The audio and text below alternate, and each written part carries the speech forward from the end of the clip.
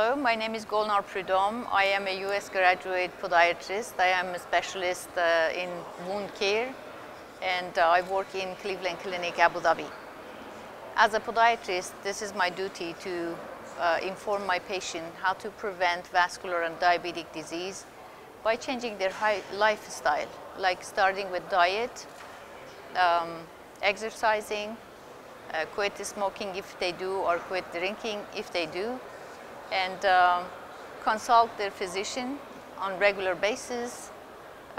As diabetic and vascularly compromised patient, they should check their feet and shoes on daily basis, and to visit their primary care physician or their specialist on regular basis.